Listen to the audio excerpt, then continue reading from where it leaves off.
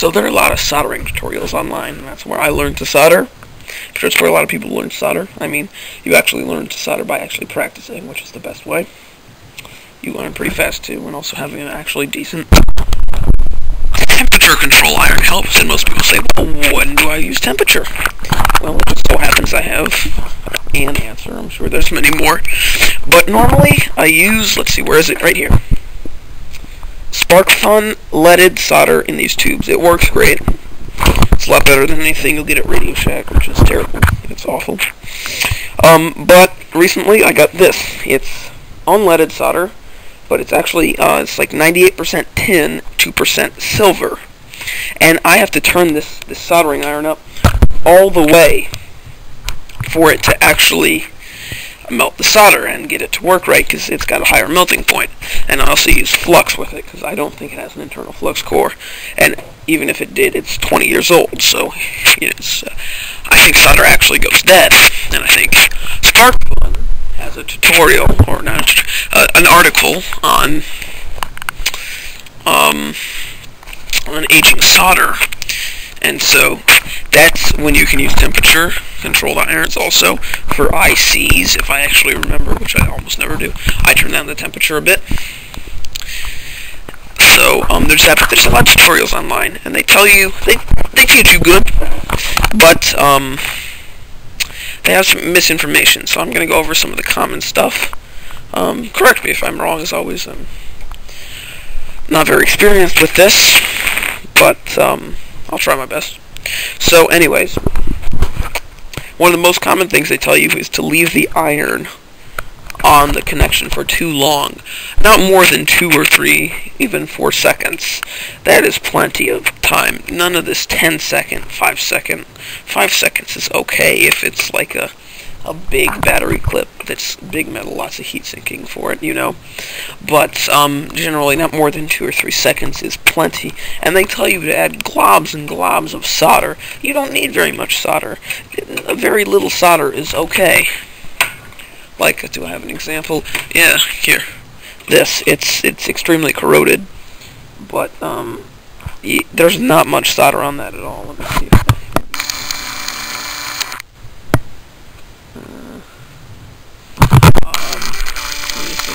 Maybe through magnifying glass.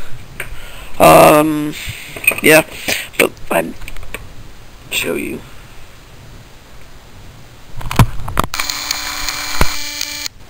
Yeah, there we go. Okay. Not much solder. You don't need much solder at all. So don't add these globs and globs. Don't need to add globs and globs of solder. It's not necessary. So there's that, and then they also tell you some misinformation. I've heard some saying that when the fumes are impurities boiling off, some said that it's actual lead boiling off. That's not true. Lead boils at like 1,600 degrees, I think is what I remember correctly, although I'm probably wrong. So it's not lead boiling off, it's actually the flux inside boiling. It won't give you cancer unless it's above 800 degrees, at which point the lead actually, sort of goes into the fumes, more. So try to keep below 800 degrees. I don't see a reason why you need to go that high. But, so, yeah. So it's not the impurities. And, it's not harmless, though. I mean, it won't give you cancer, but, it will give you asthma, so definitely. I just use, all you need to do is get a computer fan. You can get them anywhere.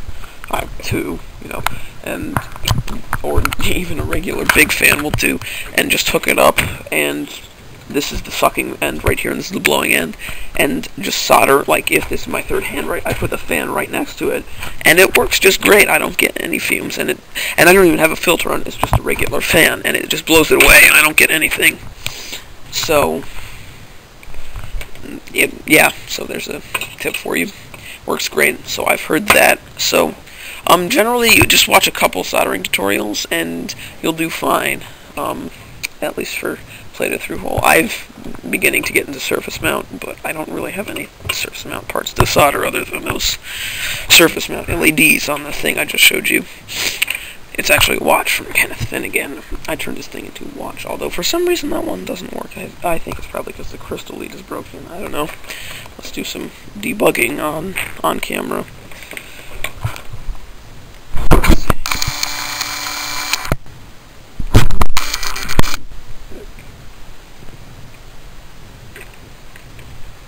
Yeah, I don't know if you can see that, but the crystal lead on the crystal has actually snapped.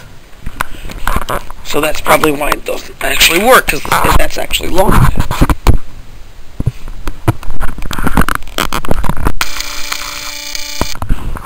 So that's probably the problem there. But, yeah, I do have a successful one. I could show you some other time. I actually sold a couple, you know, just a couple for like $10 or something.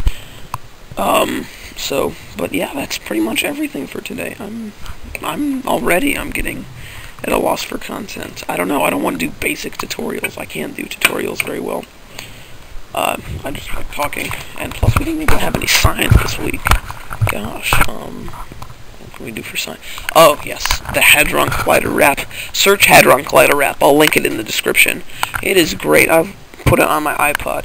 It's amazing. It's about the CERN's Hadron Collider in France.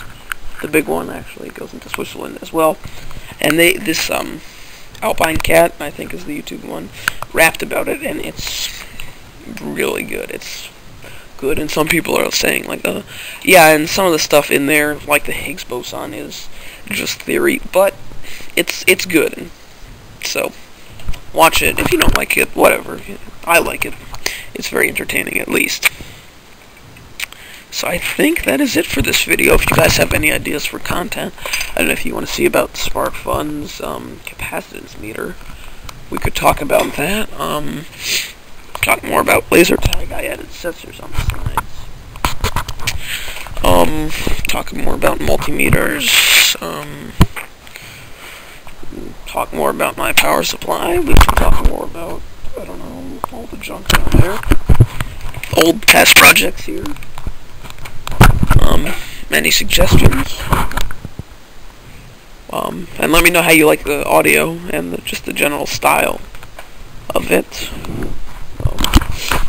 So yeah, I don't know what to do. You know, can't think of what to do. And as you probably found out by waiting different amounts of times between these aren't happening at any regular schedule of in time. You know, just random time whenever I feel like it. So